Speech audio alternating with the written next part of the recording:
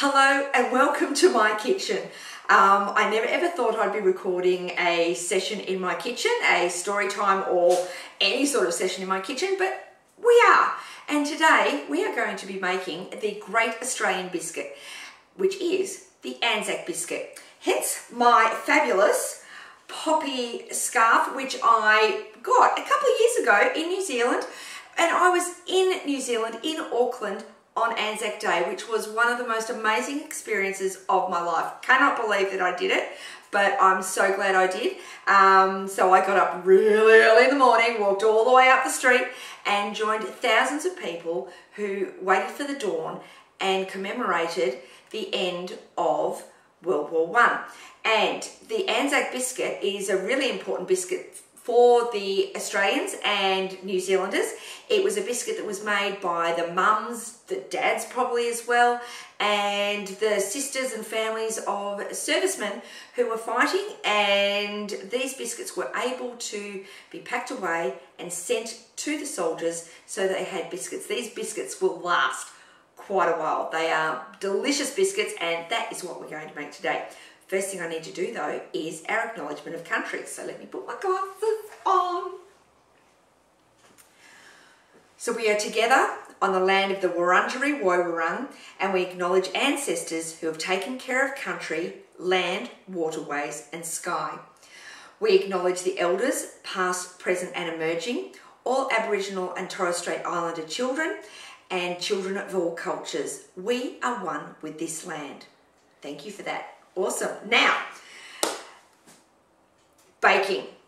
Baking 101. All right, so this is for your grown-ups and this is also for the kids. This is, you can tell your teachers that you have done some science work when you bake your ANZAC biscuits. Now, when you bake, first thing you need to do is have a recipe.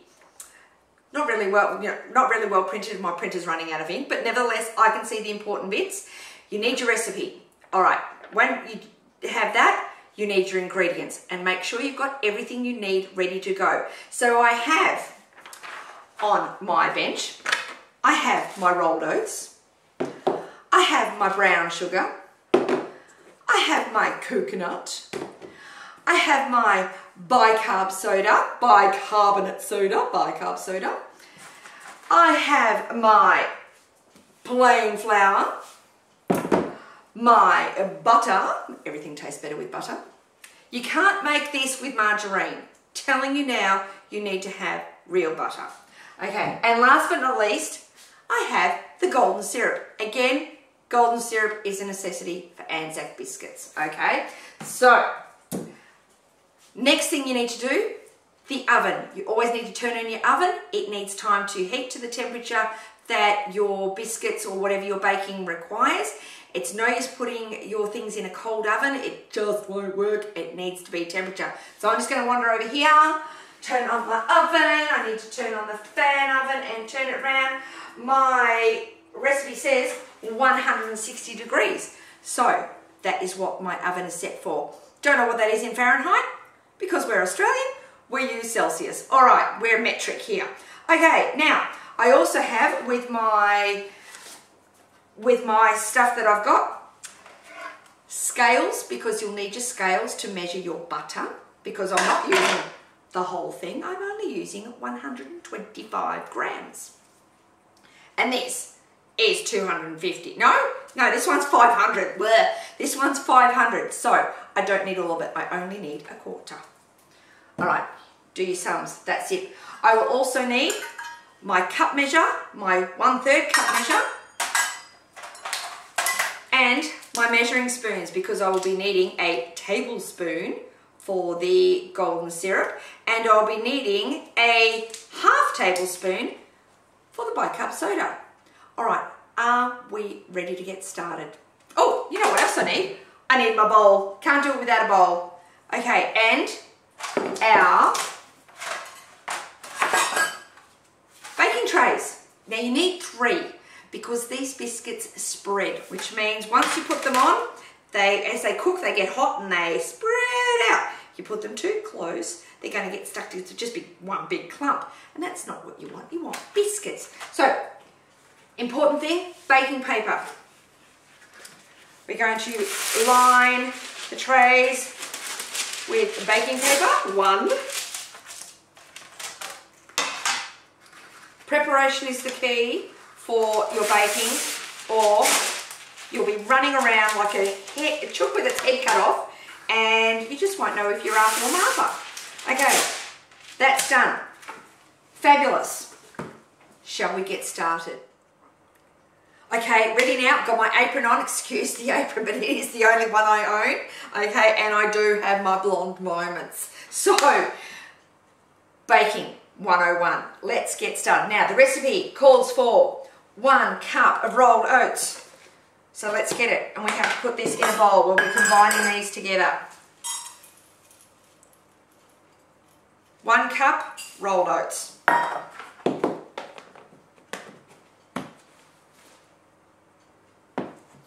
1 cup plain flour. There's plain flour and self-raising flour. Self-raising flour, of course, makes things rise because they're plain flour, which is sometimes called all-purpose flour. Excuse me while I get a knife to help measure off the top of that. Plain flour is your all-purpose flour, which is used for ANZAC biscuits and lots of other wonderful things. All right, so plain flour, done. 2/3 a cup of coconut. My mother's going to be looking at this going, can't stand coconut, but actually, Mother, trust me on this, you barely taste it in these. So, I have my 1/3 cup measuring cup, and we'll put 1, 2, 2/3 of a cup of coconut. Next ingredient, brown sugar. There are so many types of sugar. There is white sugar, caster sugar, icing sugar, brown sugar, raw sugar, dark brown sugar. Oh my God, there's coffee sugar. It's so many, it's just scary.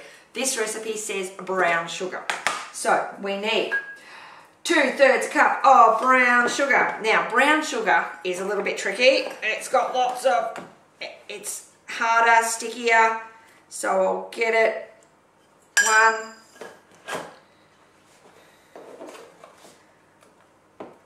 Squeeze that in, maybe get a bit more.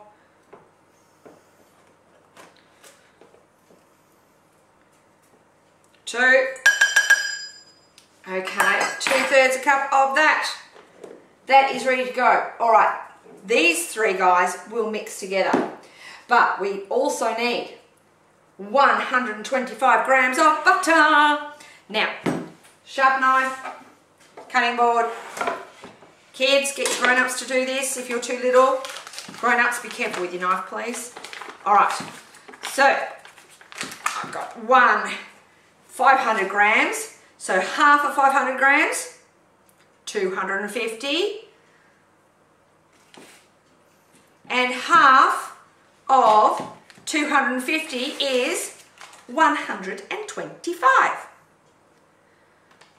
And let's see how close I got. I'm going to turn on my set of scales. These are digital scales. They're really, really, really good. Oh, 122. I need 3 more grams. So I'll just slice off a tiny bit more. Yep, spot on, 125 grams. That'll go back in the fridge in a minute. Now this goes in a saucepan, which I didn't show you before, the saucepan, because this is going to go on the stove because we need to melt this with 2 tablespoons of water, and I'm going to put in 3 tablespoons of golden syrup. All right.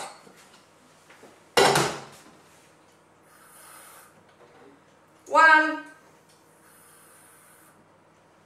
2, and let's do the golden syrup. Now this is the fun bit. Golden syrup. Oh, I love golden syrup. It's so sugary and sweet and thick and runny, and oh my God, it's fabulous. Especially on crumpets.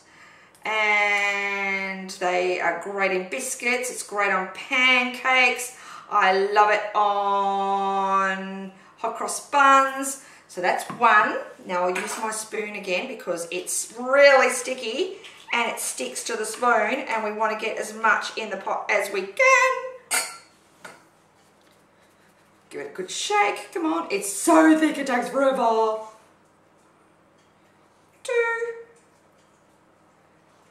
And you might see in the corner of the footage a dog that walks into the kitchen on a semi-regular basis. That's my dog Almond, and she likes to be part of the action, but not too close. She just likes to come in and check what's going on.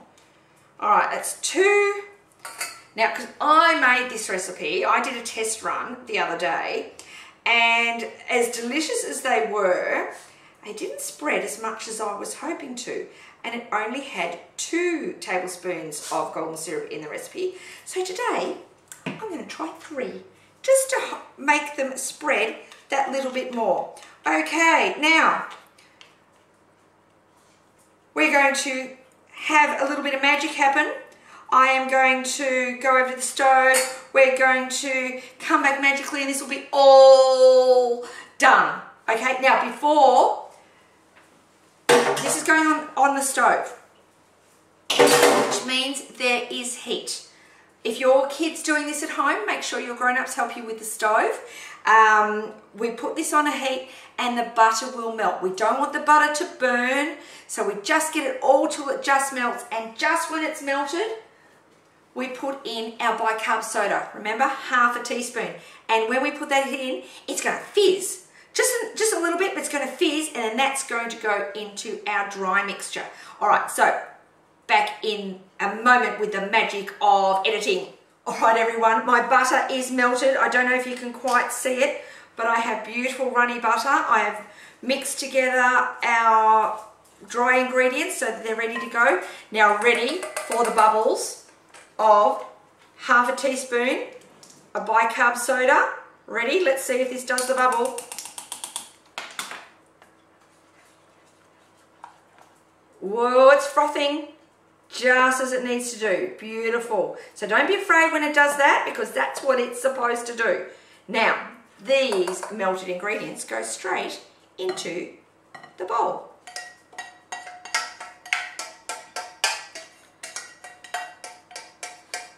Okay. All right, with your wooden spoon, I always like using a wooden spoon, you mix it all in.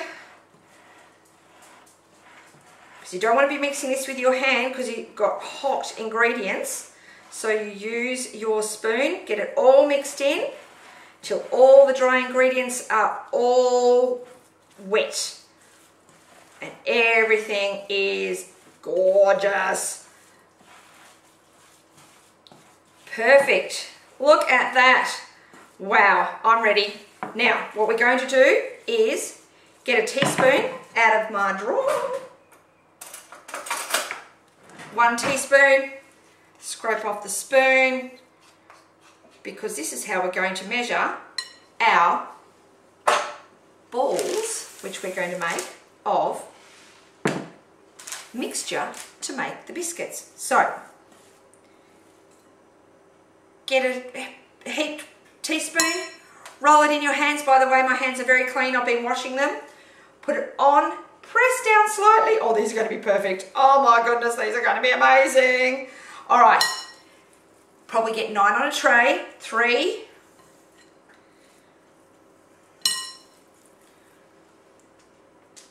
Press it down slightly.